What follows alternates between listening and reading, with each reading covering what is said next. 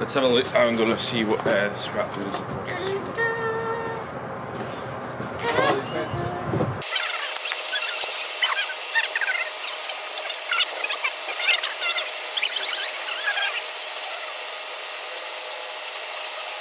Well, we messed up the last one. The boards were a little bit too thin.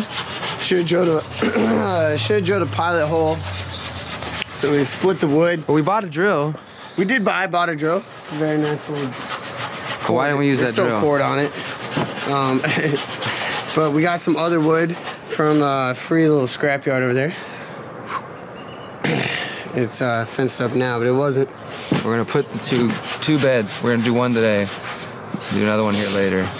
Fill it up. Start growing stuff here. And then you're working on. I am going to build a birdhouse, and I'm going to show you guys how to build a birdhouse. And yeah, birds are going to live there. I'm going to look at them. I'm not going to keep them because that's wrong. No cages for birds. No cages for birds. Free the birds. Yeah! This is not your first rodeo. Right, we have 3 bits.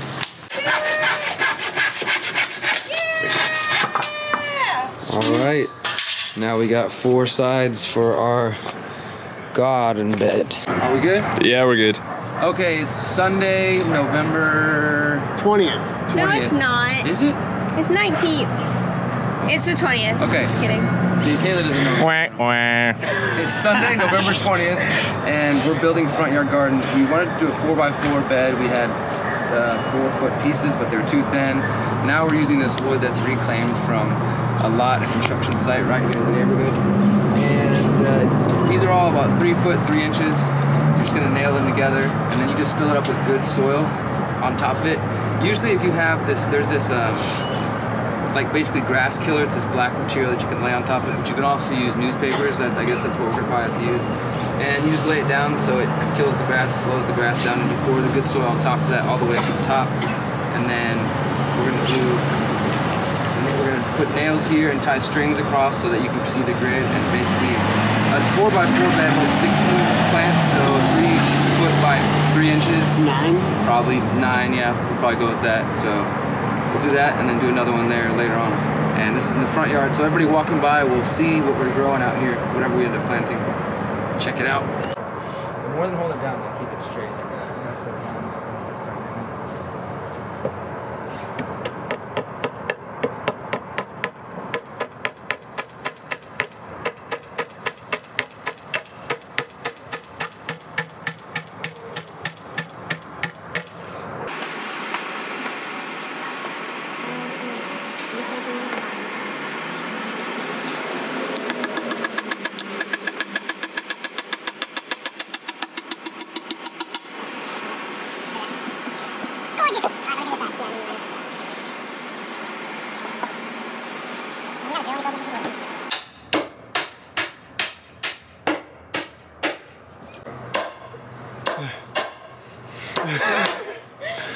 She's got that double tap. I see it. There you go. You're going. Yeah. Yeah. Take it home. Finish it. Woo! One more good one. Put that fucking nail right there. I don't have it. Hit it again. Hit that one more time. Oh. There you go. So we put together all 4 walls. Like I said, it's about 3 feet 3 inches instead of 4 feet, but it'll work. If it's 4 feet, you would do a 4 grid. You know, you have 16 beds. So what we did is we measured across here. It's about 37 inches. So I'm just going like 12.3 inches, and we're marking it off. And we're nailing the nails here. And we're gonna tie string across this too after we lay in dirt, so that way you can visually see the different beds and what fits in there. So we'll have 9 different beds in this little spot of different things that can grow out here in the winter. Good enough. Just threw it on. Good enough. As long as it's pretty much okay. There should be more cardboard in that freaking green recycling bin if we need. This is how you build a garden without asking for permission. Oh Fuck you, Mom. I'm going to put a garden in my front yard. Look at that beautiful dirt. Farm dirt, 5th Ward. Local. Houston represent. Rep in the 5th. Dirty 5th. Stinky 5th. We already have curious neighbors.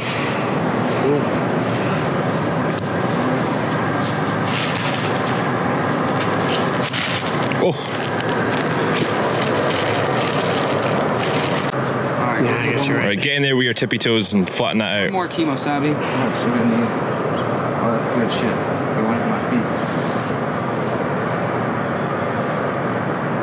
See, we're gonna want more.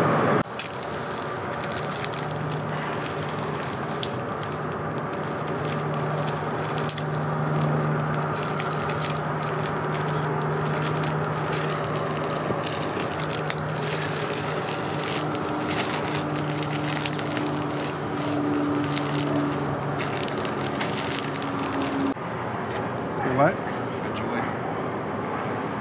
What's up? My fucking joy, my happiness. You stole it.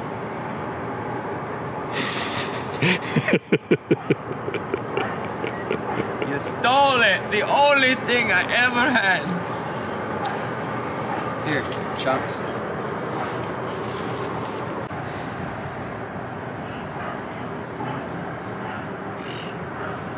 And yeah, so there's plenty of seeds. It's winter. It's early, winter right now. As you can tell by the Which beaming doesn't sun. mean much in Texas. You can tell by the This degree weather. just ridiculous. Yeah. Last night it got done. It's probably like 70 right now. It's just the sun's constant. We can do peppers. We can do, more greens over Some here. jalapenos. Those are easy. Like I've grown squash and these things, cucumbers, beans, tomatoes. Isn't squash like needs to But a lot of those, my point is you can grow all kinds of things. You can grow squash here. You can grow vines. It's just you're gonna want to pull them out so that they don't take over.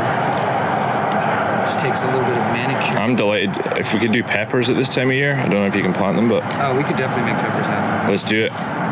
Ta-da! Beautiful. Front yard garden. Built in less than an hour. Like I said before, it could be 4x4, and then you'd have 16 beds. We're at 3'3", so 9. And we've got good sun. This is like 2 o'clock in the afternoon in mid-November. So I think we just decided we're gonna do peppers in here.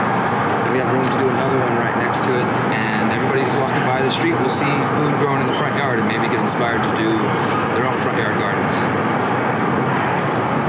We're gonna plant some Malabar spinach, some, I can't see the name of this, Bloomdale spinach, some Anaheim peppers.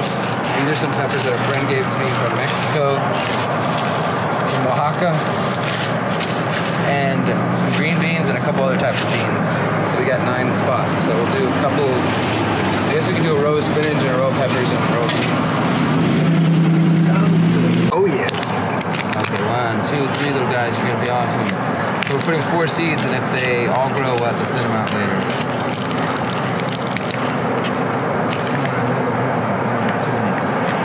You guys are gonna do awesome, grow a lot, and water you, and the cats won't shit in you.